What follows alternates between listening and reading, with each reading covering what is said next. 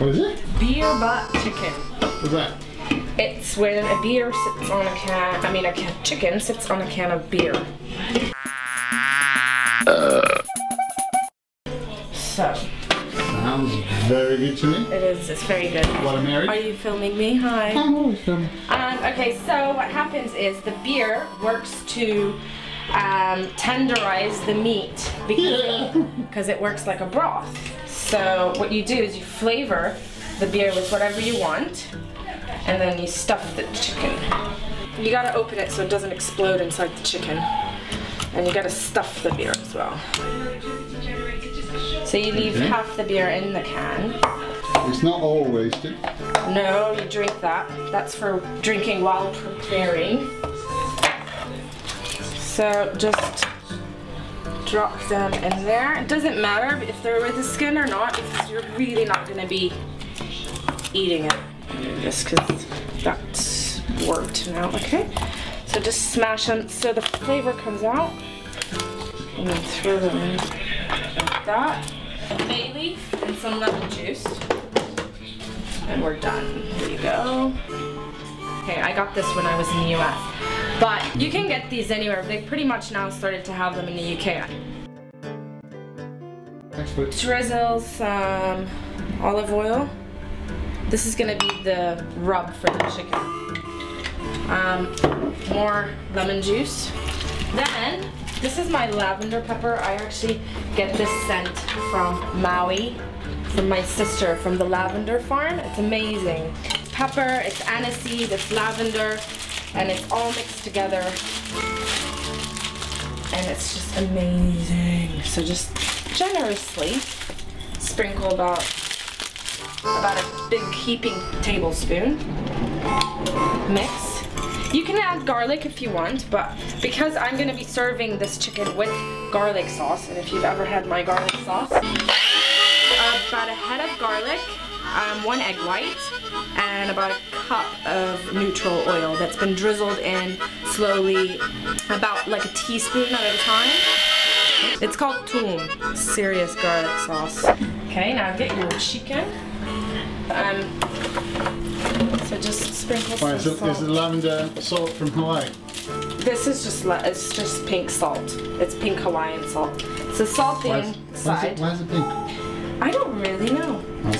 I just know that we get pink salt from there. Alright. But is the lavender pepper from Hawaii as well? Yeah. It's from the lavender farm. They make their own. There you go. It really is just absolutely delicious. Okay, let's do it. So just. You have to have a very tall oven to fit that in. Yeah, so I just basically, so you saw me, I just removed all the other racks. And now, we're just gonna bathe it in this lavender pepper marinade. It's just gonna be, and so the skin comes out really, really crispy on all sides.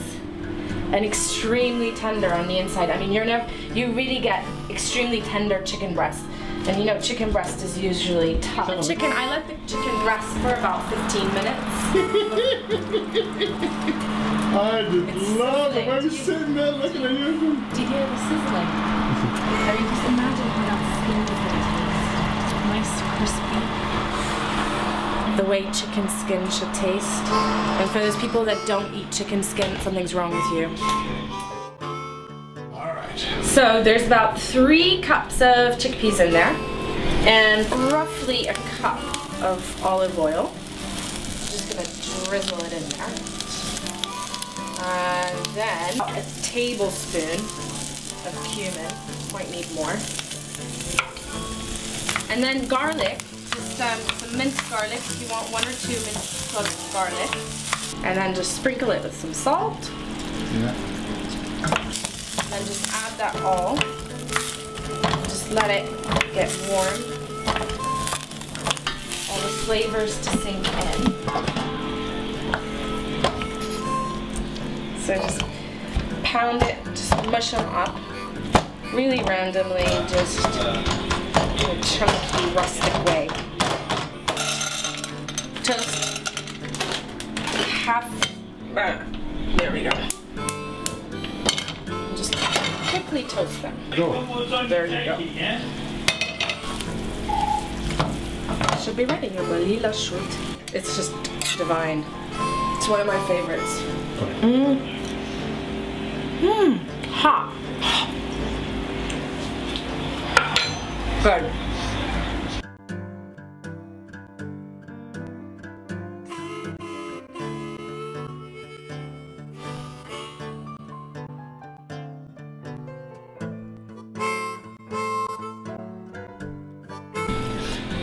Poor chicken. Strange Texan cowboy. You don't really carve it, you just get inside it. Oh, look at that. Oh, there you go. There you go.